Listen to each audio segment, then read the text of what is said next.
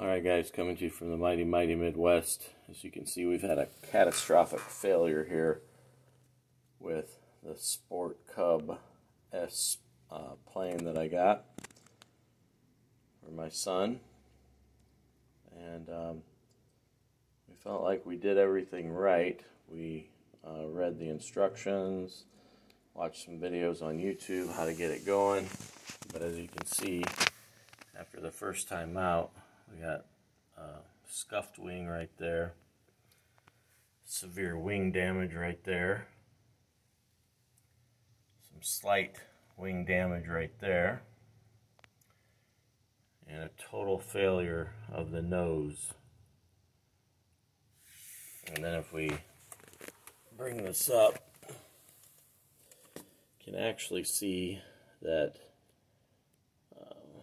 right there, the propeller is quite messed up,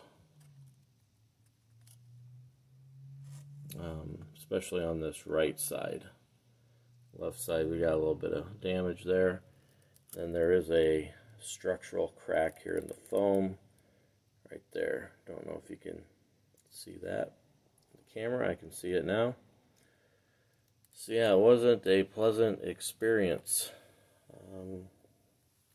So basically how this crash happened was, took it out to a soccer field, and one thing I noticed, I believe it was the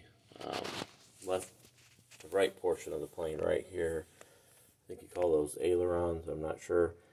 That was moving on its own, so I don't know if there was some type of malfunction. However, we got the engine going and all synced up with the control, and just tossed it in the air. And what happened was, when it took off, it inverted. Literally within, 8 seconds? And then came down. It probably went up about, I would say about 12 feet at the highest, maybe 10, and crashed nose first into the grass.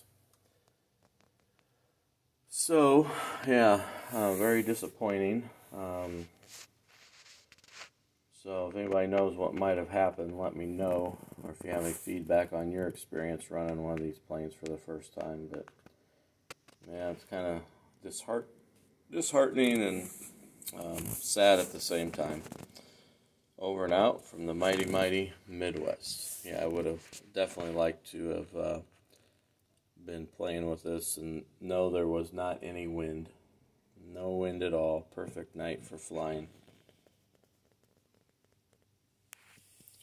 Over and out.